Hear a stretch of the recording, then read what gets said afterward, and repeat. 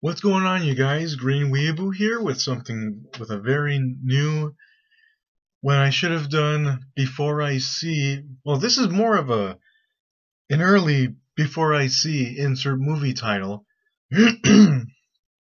So I thought of getting this out of the way. Thought of doing this since the announcement, I suppose. You guys probably know it's too early to say so, but I'm doing this. I'm doing this ahead of time. It's my opinion, my choice, all that stuff. Anyway, since we all know that Shang-Chi and the Ten Rings will have the Mandarin, and we all hope and know it's an actual Mandarin.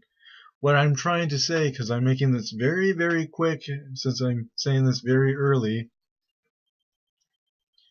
I just hope that the final battle, and I mean it, the final battle in Shang-Chi and the Ten Rings, I hope the final battle is what I call Kevin Feige's and Marvel's sincere, serious apology from Iron Man 3. That's what I want to say. That's what I think. That's what I hope to see on the screen, in my eyes, right in front of me at that theater screen.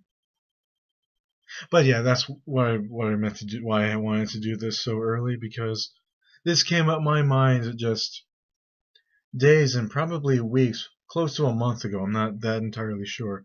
But anyway, hope you enjoyed the video.